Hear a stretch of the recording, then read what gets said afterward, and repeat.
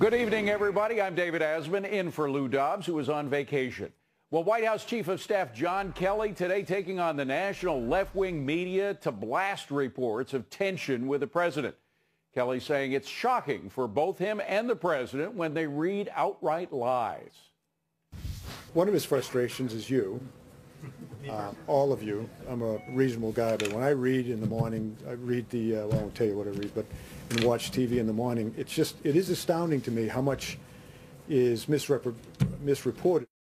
We're going to take up the media's endless assault against this president. Also tonight, President Trump taking action where Congress has failed. The president signing a new executive order to start dismantling the disastrous Obamacare. We'll have a full report. And California in crisis. The fires that have devastated Northern California's wine country are still raging with relief nowhere in sight. So far, at least 29 people have been killed.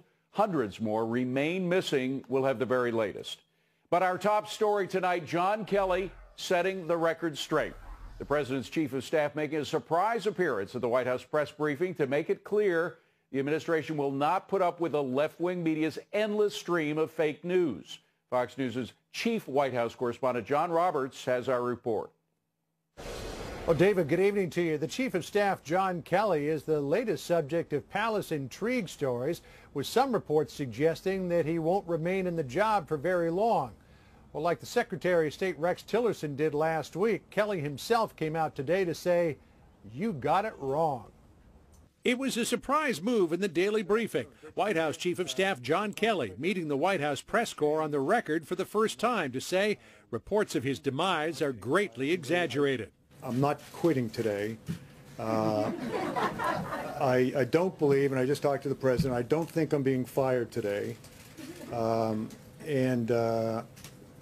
am not so frustrated in this job that I'm thinking of leaving. Kelly, long known in military circles as a no BS straight shooter, acknowledged that Chief of Staff is the hardest job he has ever had, but disputed the notion that certain aspects of it are getting to him. Are you frustrated? No, I'm not frustrated. This is really, really hard work, running the United States of America. I don't run it, but I'm working for someone who is dedicated to serving the country. I don't mean any criticism to Mr. Trump's predecessors, but there was an awful lot of things that were, in my view, kicked down the road that have come home to roost pretty much right now that have to be dealt with. Kelly did admit to being frustrated by news reports he said had little or no basis in reality, and had some advice for certain members of the media. Maybe develop some better sources. The White House went out of its way today to indicate Kelly is safe in his job.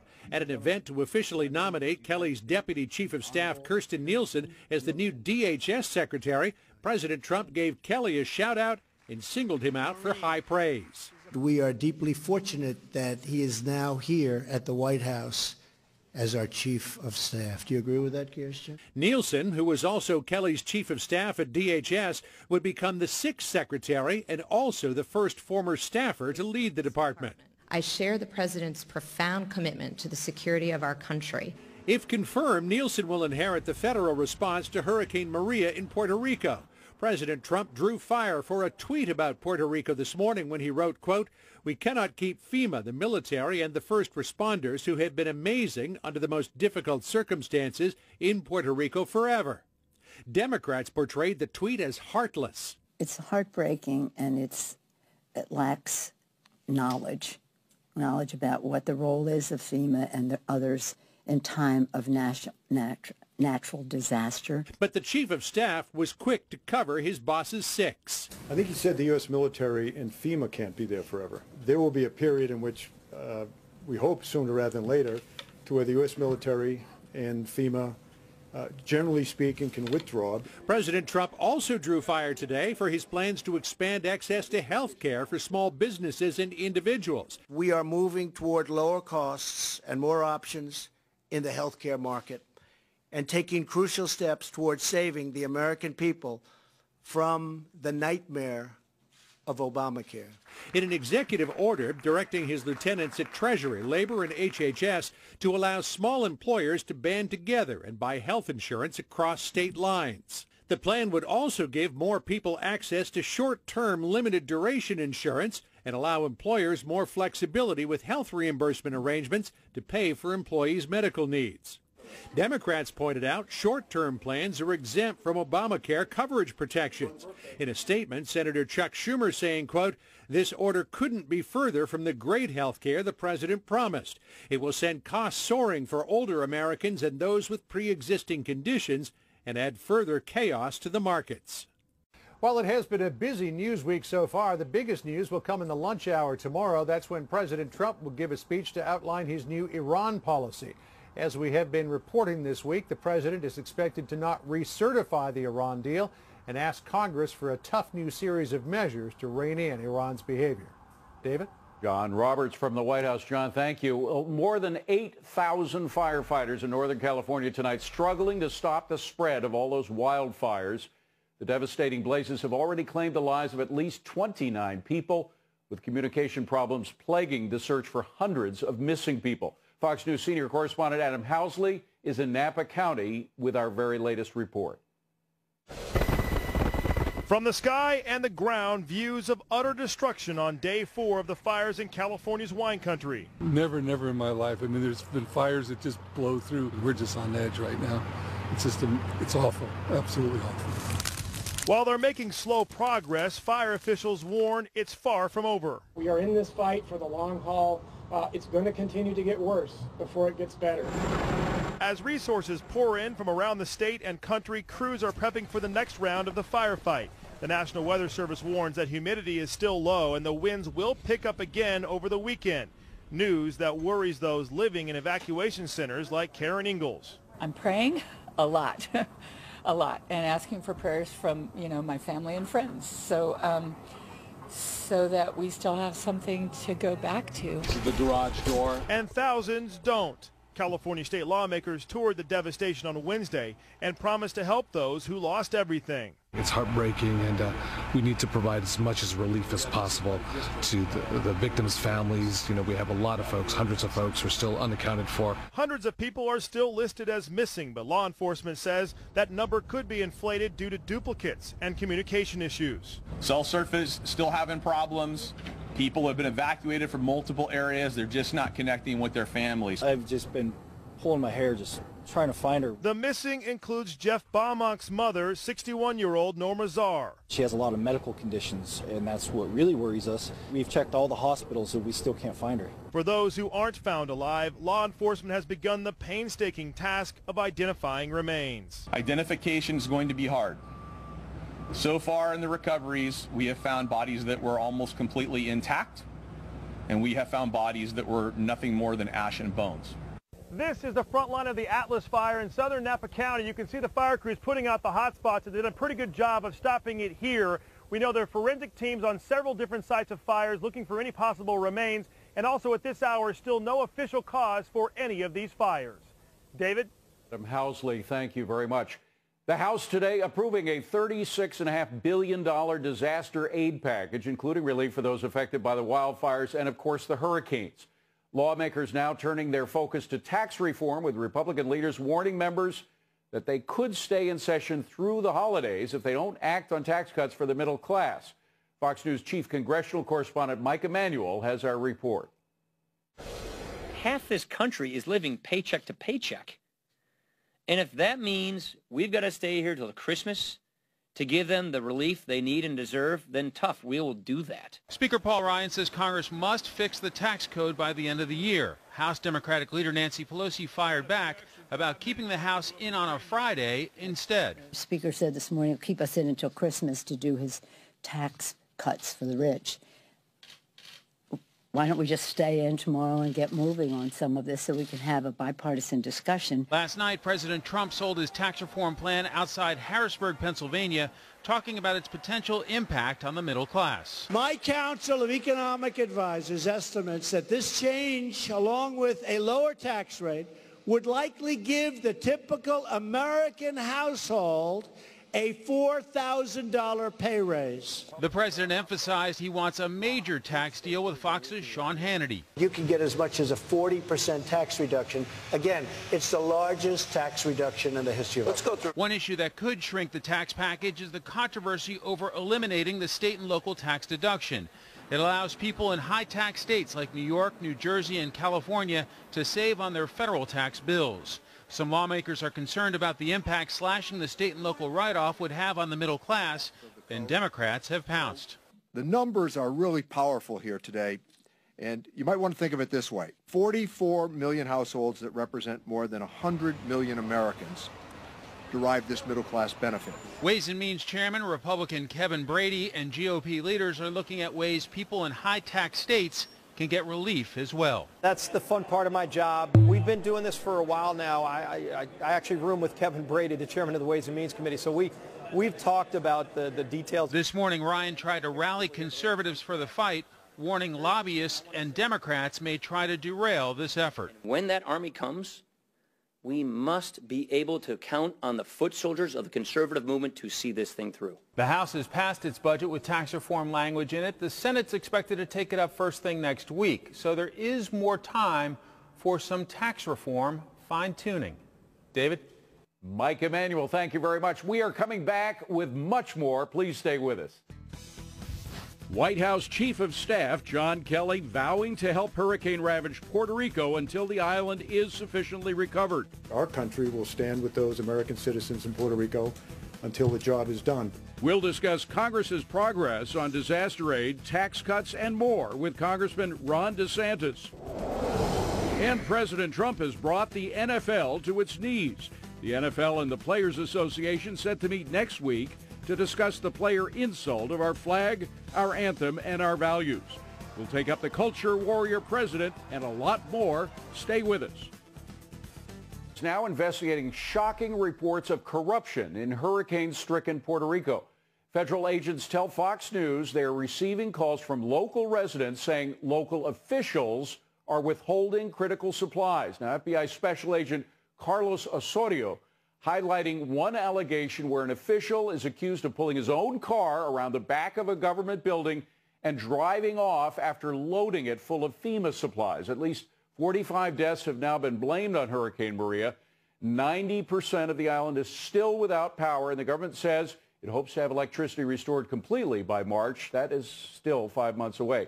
Joining me now is Congressman Ron DeSantis of Florida, a key member of several committees, including Foreign Affairs, Judiciary, and Oversight. He's also a member of the Freedom Caucus. Congressman, good to see you. Nobody would begrudge the people of Puerto Rico after everything they've been through of anything they need. But if officials are getting rich with aid that's supposed to go to people who are starving, who are hungry, who deserve relief, that's a crime. That needs to be stopped. How do we monitor that? Well, you're right. It not only is wasting tax dollars, it's stealing from the hurricane victims in Puerto Rico. We saw this corruption after Katrina in places in New Orleans with a corrupt mayor. Unfortunately, in Puerto Rico, you've had a lot of corruption in the government for a long time. So I think that the administration should absolutely be very forward-leaning in policing that. If you can hold somebody accountable very publicly and very directly, I think that may deter others from taking a similar course. And it's just a tragic situation that some of those supplies aren't going to people who've really had their whole lives turned upside down. But there's just people who just don't get it in our society, unfortunately. Yeah. Well, and let's be specific about how it all happened. I mean, the bloated bureaucracy that existed in Puerto Rico for decades literally was a result of the welfare state. They had all the benefits of a welfare society without all of the responsibilities that are entailed in providing those services to the public. And the governor's trying to change things. Governor Rosillo is trying to change things, but he's only been in there for, I guess, a little less than a year, and it takes a long time. In the meantime, billions of dollars of aid are going in to a corrupt system. It's a tough thing to handle. Well, you also had in 2008 to 2012, Luis Fortuño, Republican governor, was very reform-minded. He was instituting reforms Then he lost a narrow election in 2012.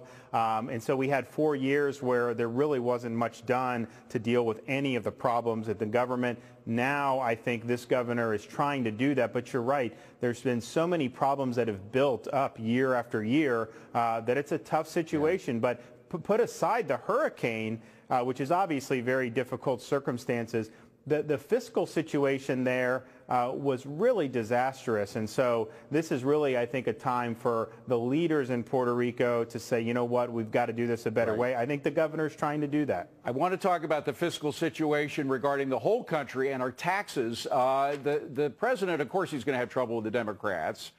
They're labeling his tax reform plan just for the wealthy, which, of course, is ridiculous.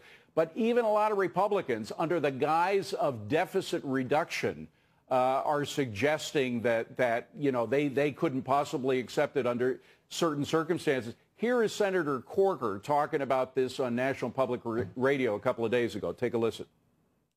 Unless it reduces deficits, let me say that one more time, unless it reduces deficits and does not add to deficits with reasonable and responsible growth models, and unless we can make it permanent, I don't have any interest in it. I don't have any. I mean, the American people have a lot of interest in it. They have a big stake in it. The arrogance of saying, I don't have any interest in it unless it's everything I want. I mean, that's not the way you get stuff done, is it? That is the swamp speaking. That is what the voters are so frustrated about, to try to put up any roadblock you can to prevent this president from succeeding. That is not what our voters sent us here to do. Our voters sent us here to get things done and to help the president pass this key tax reform. Here's the thing, though, David. These guys don't complain. The establishment Republicans, they don't complain about deficits when they're spending like drunken sailors. They've been there. They've been there for years, and the deficit has gone up, up, up. Why not do a really bold tax cut, a really bold tax reform, and then pair that with reductions and limits on domestic spending? There's no reason a Republican Congress couldn't do that, but it's telling the people who are opposing tax reform because of deficits, they're not willing to deal with our spending problem. I'll give you a reason why they don't want to do it, and that's partly because of the swamp itself. I'm told that lobbyists are just going nuts inside the Beltway, that they're knocking on every door in Congress. We had Congressman Maddow in from your Freedom Caucus saying that just yesterday morning he had 4 groups of lobbyists in to talk about how they wanted to save their particular deductions. Are you getting the same knocks on your door? The estimate is there's going to be $1 billion spent in lobbying on this tax bill because we have a 70,000-page tax code. It didn't get that way by accident. There are a lot of perks. There are a lot of special interest giveaways in there. But here's the thing. We have a chance to really do something that will lay a good foundation for economic growth for our country into the future. Yes, the market's done good. Yes, there's sentiment, optimism because of this president. But if we don't provide this foundation, you know, we're not going to be able to grow 3.5% consistently. So, yes, that's happening. That's how the swamp works. This is a chance for Republicans to rise above that and do what's best for taxpayers rather than do what's best for Washington's interests. Congressman, best of luck in draining that swamp. We're really rooting for you. Ron DeSantis, thank you very much for joining us. Appreciate it. Thank you. Yep. And be sure to vote in tonight's poll. Is it time for the NFL to hand out harsh penalties for players who continue to insult the anthem and our flag? Cast your vote on Twitter @LouDobbs. And a reminder to follow Lou on Twitter @LouDobbs. Like the show on Facebook and Instagram @LouDobbs tonight. On Wall Street, stocks falling from record levels. The Dow dropping 32 points. The S&P off 4. The Nasdaq down 12. Volume on the big board, 3.1 billion shares. AT&T plunging over 6% after that company lost 90,000 paid TV subscribers in the third quarter. And J.P. Morgan and Citigroup reporting better than expected earnings, but shares closing lower as both banks set aside more money for credit card lending losses. A reminder to listen to Lou's reports 3 times a day, coast to coast, on the Salem Radio Network. Up next, President Trump is standing up for American values. I will tell you, you cannot disrespect our country, our flag, our anthem. You cannot do that. We are going to take up the NFL anthem controversy with Ed Rollins coming next. I'm David Asman in for Lou Dobbs, who is on vacation. Representatives of the NFL Players Union will join next week's owners meeting to discuss the anthem controversy. Commissioner Roger Goodell put out a memo Tuesday saying everybody should stand for the national anthem. He says the league will present a plan to move past this debate. Joining me now to talk about this and a lot of other stuff, Ed Rollins, who's chairman of the Great America PAC, esteemed member of the Political Consultant Hall of Fame, and a Fox News contributor. Ed, I want to try to put together a couple of things. They don't necessarily relate directly, but the NFL, Harvey Weinstein, what's happening with NBC News and the kerfuffle there where they killed his story on Harvey Weinstein. Some people say because of the connections between NBC News president and Harvey Weinstein. It's all a part of a piece of the culture wars and how President Trump has gone after the PC culture in this country head on, and he got as soon as he does, he gets a lot of criticism, but he always turns out, it seems to me, to be on the winning side of this argument. He has an instinct, and the instinct like the NFL. I mean, there's a lot of people who are appalled by the behavior. A lot of these pro athletes who are extraordinary talent in the game they play, but people think they're rather privileged too by their salaries and what have you. But no one ever says no to them. Harvey Weinstein, no one says no to a guy like that. Lots of people knew about his behavior as it's coming out, and they should have said, no, you don't do this. This is not the way you treat women. This is not the way you treat people that work for you. And they all kind of work together. The elite kind of cover for each other. They're buddy-buddy with each other. They in the case of Hillary Clinton, they literally lie about some of the accusers and then have the nerve to come out now and say that these accusers of Harvey Weinstein are very brave women when those are exactly the same kind of women or were treated the same way as by Bill Clinton when she was trying to stop them. In the case of this harassment, it's all about power, misuse of power, and I think to a certain extent, the NFL players, obviously, they have to live by lots of rules as they play the game. They have to play by rules on the field. They can't go around beating up their girlfriends anymore, as they shouldn't. And I think to a certain extent, the society is taking a real look, a very libertarian society. Sort of do what you want to do, but don't hurt others is kind of the rule of a lot of these young people. And I think to a certain extent, the hypocrisy is what's dooming a lot of this. But the president himself, he's been very busy, obviously, with deregulation policy, dealing with events overseas. Now he's trying to get Congress to do something on taxes. I hope he succeeds. Lord knows if he'll be able to. But he views his role as a culture warrior as a very important part of his presidency as well. And he takes that on directly. And very often, at first, they say, "Oh, you're crazy. This is a ridiculous tweet." He ends up on the winning side. Well, he does, because I think he has, again, I think he taps in. It's not about polls. It's not about him basically political advisors, because he doesn't have any. I think just instinctively he sees things that he thinks relates to ordinary people.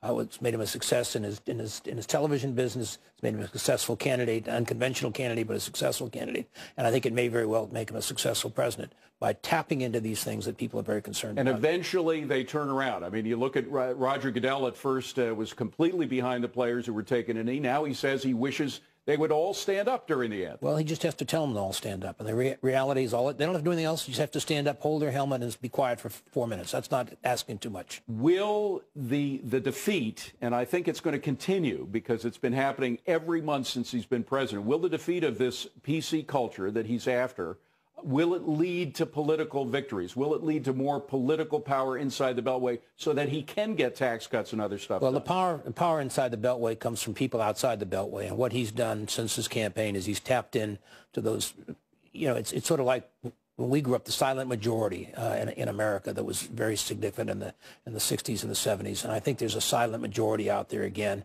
We're sort of appalled by all of this. They basically think these are very privileged people who basically violate other people's rights. And I think to a certain extent, he's tapped into that. But it's interesting you say something. Rush Limbaugh says it as well. He says he doesn't think that the media's parroting what the Democrats are saying. He thinks that the Democrats inside the Beltway are parroting and being told what to say by the people outside the Beltway, the people in New York and Los Angeles. Well, I think the reality is we're a very divided up country.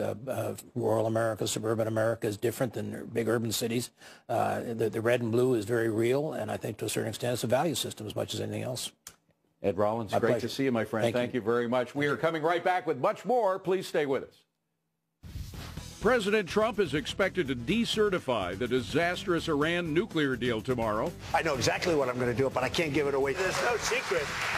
I think it was one of the most incompetently drawn deals I've ever seen. We'll discuss the fallout of that decision with Lieutenant Colonel Tony Shaffer. And this group of skydivers are about to put on a show like you have never seen before. We'll show you their flawless and jaw-dropping performance right here next. Stay with us.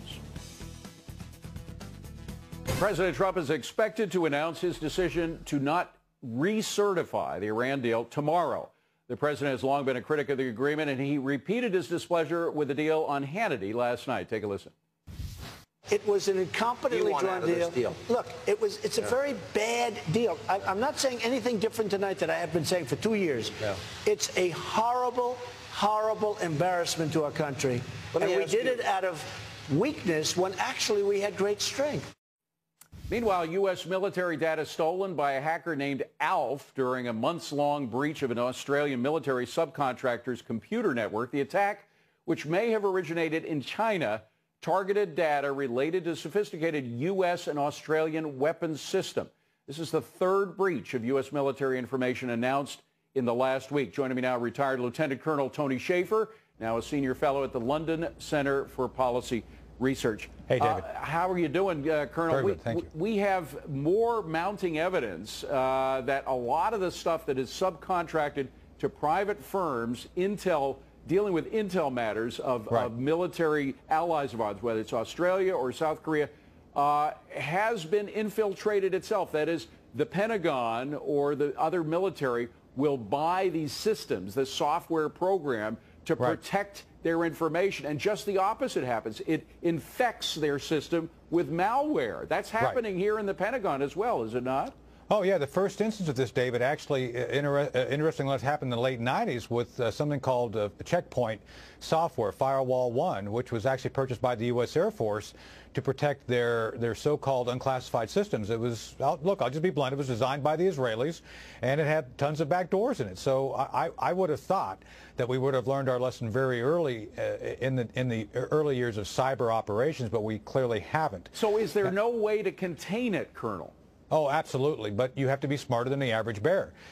There's reasons some of the operations I ran, cyber operations, were only run using government personnel. That is to say that you had government employees, either GS or some designation of civilian or military, and you do things to protect what you do. I mean, look, David, the CIA's had the same problem.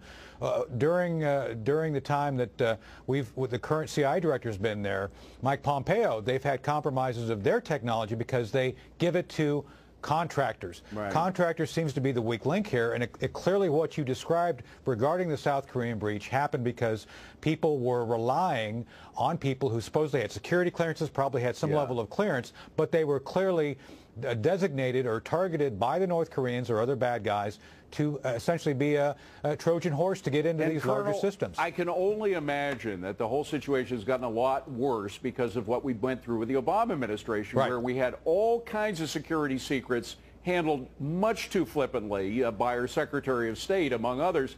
And of course, the overall strategy of how to deal with the world epitomized by the Iranian deal. Yeah. Look, I talked to some of the senior folks involved in the Hillary Clinton investigation, and they told me that the things that they saw that were compromised literally, quote unquote, set their hair on fire. And these are people with high clearances. So clearly that's sort of basically beyond malicious incompetence. You're talking about here a planned event that has been very well, very carefully orchestrated. And let me remind you, David, the Iranians do this. The North Koreans have plenty of time, plenty of capability to do this. I'm sure they share secrets. I'm sure they share tips about how to do it better. By the way, I got to say, General Kelly, who gave an unbelievably successful, I think, press conference today, in my opinion, he spoke about how they had been, even though he was very kind to the previous administration, he said, look, I'm not blaming anybody, but I got to say, we were left with a hell of a plate to deal with here. And part of it, of course, what he was talking about was security. Right. And clearly, not only have we seen from the compromises, purposeful compromises to the media by what I believe to be former members of Obama's staff, I believe people in the intelligence community have leaked. They've got real material weaknesses within the system. Yeah. And they've got to look at everything. Look, David, I once told a senior administration official going into the Trump administration, they should treat the entire Obama administration like a crime scene. And I wasn't joking. I mean, you've got to look everywhere for both malignant, intentional things which have been broken and things which are just not working. It's not good. You can't imagine empowering one of our enemies, Iran, a country that prays for our destruction as a nation, empowering them with billions of, I mean, it's crazy. Historians will look at this as nuts. Lieutenant Colonel Tony Shaffer, good to see you, sir. Thank you for coming thanks, David. Thanks for having me. Sure, thank you. Please roll the video. These skydivers do the impossible, coming together to an X formation only to break apart, with some breaking the chain in order to spin in the middle. Take a look at this. It's just extraordinary. Wow. Coming up next, shocking new reports that Harvey Weinstein's contract allowed for misconduct. As long as he paid the damage, everything was okay. How is that legal? Greg Jarrett takes that up next.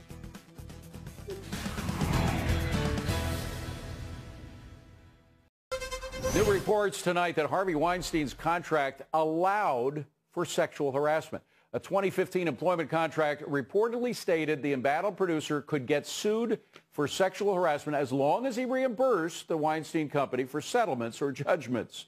We are joined by Fox News legal analyst Greg Jarrett. This is unbelievable. A contract allowing for sexual misconduct. Have you ever seen this before? No, I never have. And if it's true, if it exists, this is powerful proof, almost dead bang liability against the Weinstein Company, because this contract suggests that they not only enabled his sexual harassment, but they were complicit in allowing him to cover it up by making payments to victims. And let me just be specific. I'm reading from the contract now. It says, if Weinstein, quote, treated someone improperly in violation of the company's code of conduct, he must reimburse TWC for settlements or judgments. Additionally, you, Weinstein, will pay the company liquidated damages of $250,000 for the first such instance, $500 for the second, $750 for the third, and $1 million for each additional. Yeah, I don't know what idiot lawyer actually put this in writing. But, you know, they should have had it in a safe, but it's out there now. TMZ apparently has it. And look, if you go against an employer with evidence like this, you can get punitive damages as a victim, not just compensatory damages for all kinds of things, loss of job, mental and emotional distress. The list goes on and on. Is it fair to say that that because of that liability now, this could drain the company of all of its resources? Except in sexual harassment cases, the statute of limitations is usually 1 year. That's not very long. So they would have to bootstrap it to other claims of mental and emotional distress that was intentional or negligent by the company. There's a longer statute of limitations for that. I want to get to something else, because tomorrow we hear from Samantha Power, President Obama's UN ambassador. But it's behind closed doors, I think. Behind closed doors, but yeah, I say we're going to hear, but the Congress will hear from her. But about the unmasking, 260 unmaskings in 1 year, most of them coming between the election in November and the inauguration in January. So just in 2 months. How could she possibly justify this? Ambassador Bolton, by the way, who had the same position, said he only did 1 or 2 unmaskings in his entire career there. Well, it's very suspicious because, as Chairman Nunes has said, her position doesn't really have anything to do with national security. The proof will be in the unmasking requests, which should be self-proving themselves.